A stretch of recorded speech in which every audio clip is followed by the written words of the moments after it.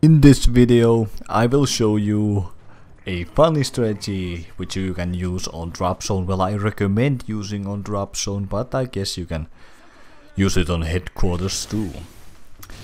So this is I discovered this strategy earlier when I was playing with my friends. I was playing drop zone and I was trying to do some trophy system challenges just to, you know, get some experience points and emblems. I've been doing a lot of challenges lately just to, you know, get extra experience points because I am aiming to get my account to 10 prestige all the way to the end. So any extra experience points definitely helps out, and you know, doing challenges is actually a really good way to do it. I recommend for everyone who wants to, you know, level up their character quickly.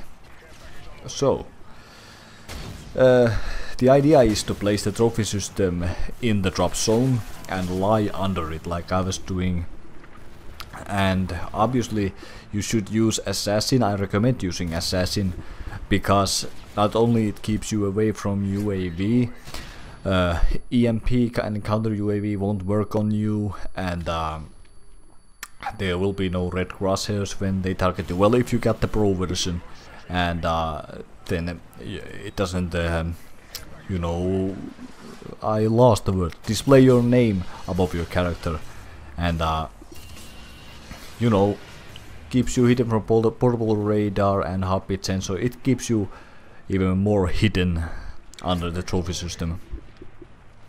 But remember, this is a fun tactic. It's something that you shouldn't take seriously, you know.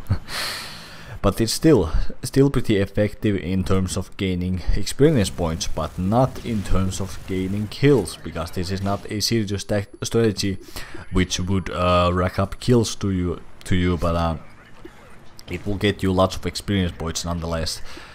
And you will be pretty hard to spot inside drop zone because there will be a lot of red smoke lying everywhere, and you know, you're lying prone, and obviously they will be focusing on your teammates first because they are most likely displayed more trying to get the care packages and, you know, stuff.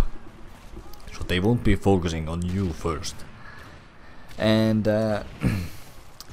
so this is a really good way to level up trophy system. Well, I mean complete the trophy system challenges, because it will do it really quickly. I think this was my 6th game or something, and I already did the stop 50 projectiles challenge for trophy system, and that means quite a lot of experience points. I think it means something like 15,000 if you get that much.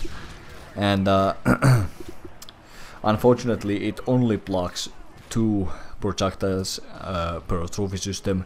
So once there is once it has blocked 2 enemy equipment, your trophy system is gone, and that kinda sucks because I think there should be a little more. It seems so small amount of you know, blocks when it's only 2 in drop zone, because obviously in drop zone there will be flying around lots of grenades and stuns wherever the drop zone happens to be, and that's why 2 enemy projectiles sometimes seems kind of small amount, but you know, what are you gonna do? And what I was gonna say again, I don't quite remember. I don't really have anything more to say, but I told you pretty much all I can offer.